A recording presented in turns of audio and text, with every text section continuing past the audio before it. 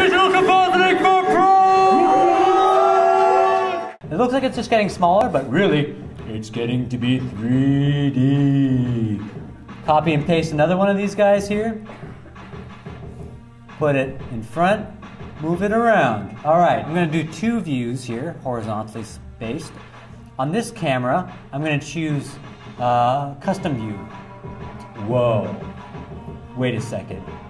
If I can push this back, it's actually moving in 3D. Right, guys? Whoa!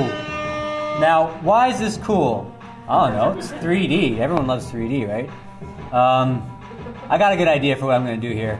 Okay, so we're gonna go into Chroma Keying, grab this layer here. Don't make me learn you, computer. All right, so we're gonna do the key light. I'm not gonna do that super cool pro technique. I'm just gonna do a key light. That looks good enough for the purposes of this. Make a 3D layer. Uh-oh. Let's bring, that tree's too far forward. Should I bring, yeah, I'll bring him forward and scale him down. All right, so now that we have a set, this is a basic 2D set, 2.5D set, pretty good set. What we can do is we can right-click, create a new camera, and cameras move in 3D space. Whoa, too close, camera. Whoa, check that out, huh? So you're creating parallax by creating different planes of depth, right? So what I can do with this camera is I can actually animate it over time and create like a cool sweeping effect like, welcome to Treeland. Or you know, whatever you want. You can be more creative with it than I am. But again, to keyframe stuff, very important, stopwatch. And then if we move into the future, it's like there or so. Now we've got a pretty tight animation. Yeah, you saw what I was doing, whatever. Great, cool stuff. Yeah, 3D layers. But you can really go far with this. In fact, this is basically a bunch of planes. And this was all created After Effects. So I mean, it's not the greatest 3D, but you can see that there's some separation here. So you can like create these crazy environments. You can, say if you chroma key someone out, you can basically put them in front of a background, and however many layers of separation you have, that's how much parallax you have. So pretty cool stuff. I like doing 2.5D stuff a lot. In fact, Scott Pilgrim, a lot of those virtual sets were 2.5D sets. Okay. Presentation time. Okay, oh, here. Let's watch this video about how to make puppets. I'm going to use a user-defined mask to kind of draw around that arm. See, like right here, I'm just going to draw around the arm and separate it out that way. So I'm going to have 2 layers. I'm going to have one layer that's the body and one layer that's the arm. Remember that anchor tool that I showed you at the very beginning as far as like where things rotate?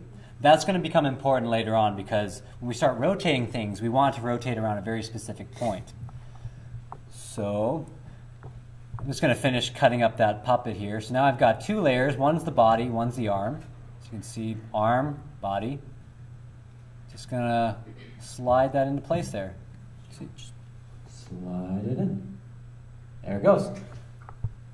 There it is. So it's not perfect, right, if you go to close-ups. Now here's what happens if we start to rotate this, this beast. Whoa! That's not what we want at all! Well, maybe it's what you do, but that's if you're stupid. Okay, so we've got this anchor point tool again, right? And we're just going to look at the arm layer. And see that little tiny, I'm pointing at my screen like you guys can see it. See that thing in the middle? Just click and drag on that guy. Push it up into the, where the hinge is. And then, lo and behold, we start to rotate the arm, it's correct. So again, you just keyframe this using the rotate parameter. All right, so that's pretty much that tutorial. I'm going to show you an advanced technique now because we all love, who loves Compy? All right, me too. Okay, so I'm just going to drag in the this one here. I'm going to choose a composition because I want to separate all those Photoshop layers, and you're going to see there's a lot of them. Okay, so let's open up this. This is the Compy. We've got an A mouth. We've got all sorts of mouths. Oh my gosh. So what I'm going to do, this is a pretty advanced technique, so I'm going to use both hands. Okay, that's 5 seconds. That's, no, I don't want, okay, whatever. I'm just going to cut them here. I'm going to delete what I just created, and I'm going to stagger these guys like this. This is a super pro technique, only for pros. And I'm going to get rid of his body. We don't need his body for this one. What we're doing now is we're just creating a mouth layer, a compy mouth layer. So here we have kind of open, really open, open again, closed. I'm going to make closed the first one. And just slide this around. So we have closed. Maybe put really open here. I'm basically trying to create a range. So here we got closed, open, more open, even more open. And we don't need this one because we don't need it. Anyways, grab these, layer, pre-compose, which basically flattens everything, moves everything into one composition. And we have the same composition here. I'm going to turn this off so you can really see the mouth now, right? Okay, so what we can do is right-click on this, enable time remapping. And I'm going to click on this keyframe, and I'm going to say toggle hold keyframes. So now what I can do is I can go to here and say 3. And oops, that's 3 frames. There. So I can basically memorize the values that I put in, and I can animate lip sync this way by putting down keyframes. If I had audio, I could look at the waveform and kind of create an animation based on where the peaks and valleys are using this technique. So with time remapping, what that means is I'm saying what time value do I want this frame to be at. Like even though I'm at 2 seconds in the composition, I'm saying let's make it at 21 frames, or let's make it at 5 frames, even though I'm hanging out around 2 seconds. That's what time remapping is. And hold keyframes means it's not going to animate between them. Well, actually, hold keyframes might be easier to show if I go to position. So position, toggle hold keyframes. So it's going to hold this position until I move it. So rather than normally, when I move something, it would kind of ease between the 2 positions. This is just going to jump no matter what I do. Versus if I create a normal keyframe, let's just make a normal keyframe, and then I start to move it. Oh, there's no more footage. Now we go to time remapping. All your options are under here, by the way. So time remapping. Let's choose something like that. Okay, so it disappeared because we basically ran out of footage in the pre-comp. So see how it's now smoothly transitioning between that point? Well, kind of smooth. It's moving between the points versus just jumping around. That's the difference between toggle and normal keyframes. In fact, while I'm here, I'm going to show you one of the best features about After Effects, Easy Ease. So if I right-click on a keyframe, go to Keyframe Assistant, we have an ease option. I'm going to ease into this. So basically, instead of a hard stop, it's going to kind of smoothly go a little bit. It's kind of smooth, right? If I click on this keyframe and click on this graph, I can actually make it smoother. So I'm just going to adjust this Bézier curve. So it's really fast, and see how it kind of slows down as it reaches its destination? Pretty cool, huh? Kind of. I don't know. It's cool. Trust me on that one. Oh, right. Never mind. I was just making a puppet. So there's the mouth layer. Now what we need to do is, let's look back at brushy here, the brushy comp, or the pre-comp. I'm just going to grab his body here, the body and blank eyes, copy-paste. Switch this back.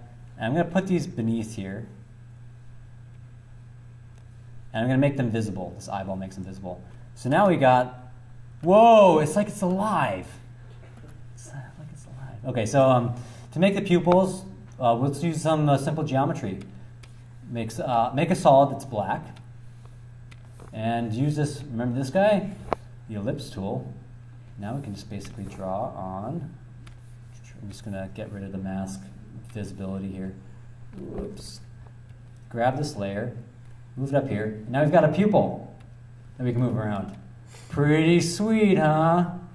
And again, keyframing, press P for position, or if you twirl this down, you have all these options. Keyframe, keyframe, and you can move it around.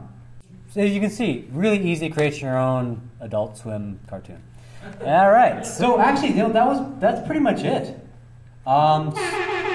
Thank you guys so much. What we're going to do now, you're all pros. You're all pros. So what we're going to do now is we're going to watch my demo reel, and I want you to like, kind of look at specific shots, and if you see something you want to know how to do, let's start like a Q&A. Like the presentation is pretty much over, but I will answer any questions you have about any shot in this or in Pokemon or in Scott Pilgrim or whatever. I'll even answer questions about shots I didn't do. Thanks. Okay. Let's see if the volume is good. What? No! It looks like you've just been rickrolled. Need any help? What? Compy, how'd you do that? Your demo reel? I taped over it. You taped over my demo reel? I'm magical. We both know this thing. You know the thing. Compy, we gotta watch And the stuff. You could learn a lot from this song. Just like with Ashley, compositing will never give you up, let you down, mess around, or hurt you. Can we watch my real demo reel, please, Compy?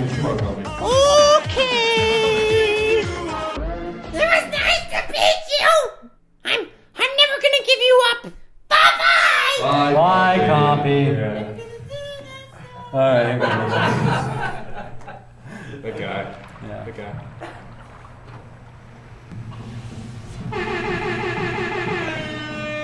Thank you. All right, so who has any questions? How do you find out what you're going to start to use? Like what you know what you need to create. How do you kind of figure out what effects you're going to? Yeah, what's the thought process, basically, as far as like what effects to put when and where? Mostly what we do in compositing, again, is breaking things up, putting an alpha channel on them, right? So what I'll look for is what is the least amount of work I can do? So what I do in order of operations pretty much all the time is I go from chroma keying to luma keying, and if I can't do either of those, maybe I can do roto brush, and if all else fails, rotoscoping. Nice. Yeah. So as far as like what to do beyond that, it's really a matter of going into After Effects and seeing what every single effect does. Because like we haven't really been effects heavy on the After Effects part of this tutorial, but the basic idea is like there's all these things that you can look at. Like what does this do? I don't know. What does this do? I don't know. You have to click on it to find out. It's kind of like a surprise. But they're grouped in a good way. Like if I want to blur something, okay, these are all the blurs I got. There's a lot of them.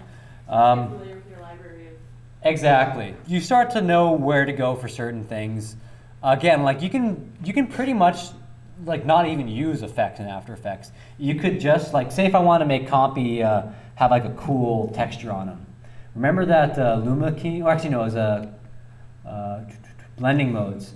This really neat smoke layer I saw. We can drag that into here, and I just put that on top here. And I can just change the blending mode to add. And let's just turn off the background here. It's going to add despite, like even if Compy's not there. So in fact, let's copy and paste the body, put it above that smoke layer. And what I'm going to do is do an alpha matte.